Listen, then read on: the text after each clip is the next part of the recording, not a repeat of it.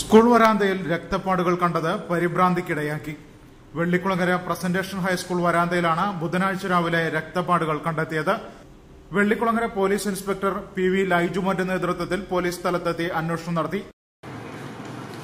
വെള്ളിക്കുളങ്ങരയുള്ള presentation സ്കൂളിന്റെ വരാന്തയിൽ blood stain മുറ കണ്ടിട്ട് അതിനെപ്പറ്റി അന്വേഷിക്കാനായിട്ടാണ് നമ്മൾ വന്നിട്ടുള്ളത്. കഴിഞ്ഞ 2-3 ദിവസമായി അവിടെ ചോരയുടെ അടയാളങ്ങൾ കാണുന്നുണ്ട്. അപ്പോൾ അത് മനുഷ്യൻ്റെ രക്തമാണോ എന്തെങ്കിലും മൃഗത്തിൻ്റെ ആണോ എന്ന് അന്വേഷിക്കേണ്ട ഒരു ഉത്തരവാദിത്തമുണ്ട്. അതിൻ്റെ ആവശ്യത്തിലേക്കായിട്ട് സയൻറ്റിഫിക് അസിസ്റ്റൻറ്റിനെയും ഡോസ് വാർഡിനെയും കൊണ്ടുവന്ന് പരിശോധന നടത്തിയിട്ടുണ്ട്.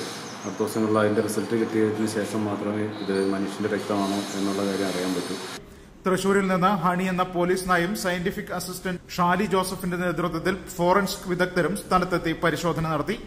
രക്തപ്പാടുകൾ കണ്ട വരാന്തയിൽ നിന്ന് സ്കൂളിന് പുറകിലെ റബ്ബർ തോട്ടത്തിലൂടെ ഓടിയ നായ സമീപത്തെ മൃഗാശുപത്രി വരെ മണം പിടിച്ച് എത്തി. ഫോറൻസിക് അധികൃതർ ശേഖരിച്ച രക്തസാമ്പിളുകളുടെ പരിശോധനാ ഫലം ലഭിച്ച ശേഷമേ കൂടുതൽ എന്തെങ്കിലും പറയാനാകൂ എന്ന നിലപാടിലാണ് പോലീസ്.